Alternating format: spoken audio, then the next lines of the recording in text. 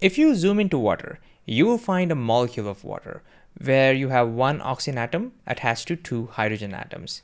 We will find trillions and trillions of them. Similarly, if you were to zoom into methane, which we also call natural gas, you will now find molecules of methane, which happens to be one carbon atom attached to four hydrogen atoms. Again, you will find trillions and trillions of them.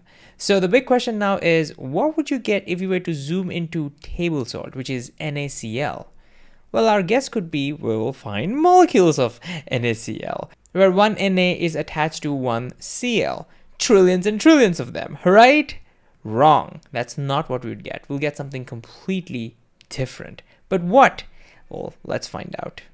So what will we find if we were to zoom into NaCl? We'll get something like this, where you'll find trillions of NAs and trillions of Cl all connected to each other.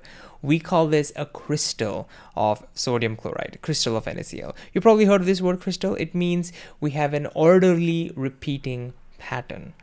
This looks very different, right? So let's compare it with what we saw earlier.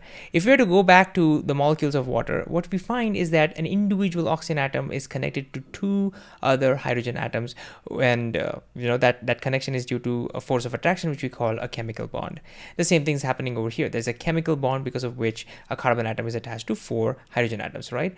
But when it comes to a crystal of NaCl, look, we don't have individual molecules like what we see over here. We don't find them.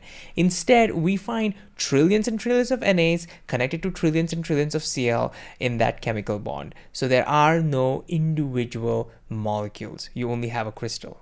But wait a second. Again, if we go back to a molecule of water, the reason why we call it H2O is because you have two hydrogen atoms connected to one oxygen atom to form a single unit molecule, right?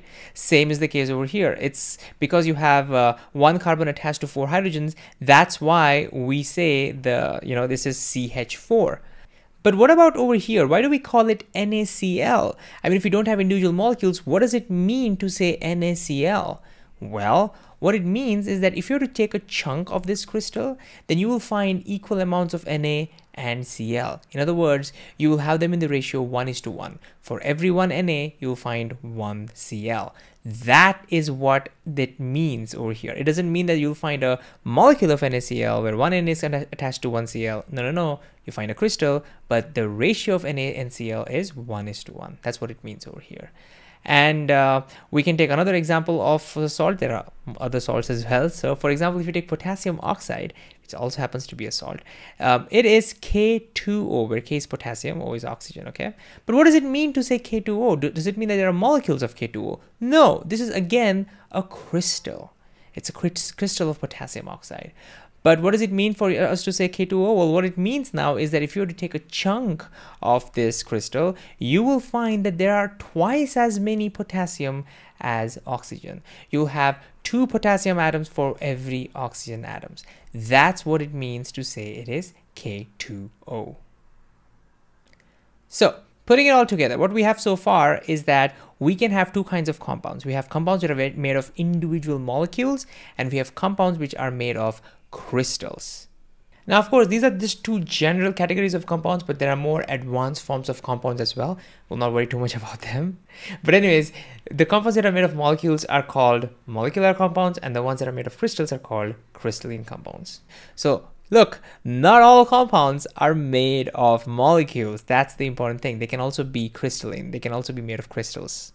But here's an interesting question. Not all compounds are molecules, right? But what about the other way around? Are all molecules compounds? Well, let's see. Let's take an example. What if we were to zoom into oxygen? Well, we'll find that two atoms of oxygen are combined together to form O2, which is a molecule of oxygen. And of course, we'll find trillions and trillions of them.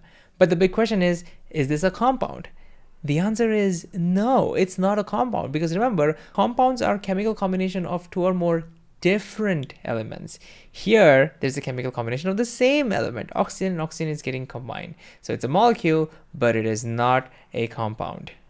In fact, we call this as diatomic element, because there are two. And there are other examples of diatomic elements: nitrogen, fluorine, chlorine, and many more. Well, of course, one thing to remember is that these elements are usually diatomic when they're alone, like when you have oxygen gas or chlorine gas. But of course, when they do form a compound, they can split apart. Again, go back to molecule of water. You can have one oxygen atom combined to two hydrogen atoms. Anyways, if you were to put it all together, we have elements which are the fundamental building blocks of matter. Some elements are made of individual atoms. We usually call them monoatomic, mono for single, individual, like gold or mercury. And other elements can be formed as diatomic, like molecules of nitrogen or oxygen. And when two or more different elements chemically combine together, we get compounds. We can have molecular compounds where you find individual molecules, or we can have crystalline compounds when there are no molecules at all. And finally, we categorize this all under what we call pure substances because they're made of purely the same stuff. For example, water is purely made of water molecules. Sodium chloride is purely made of NaCl.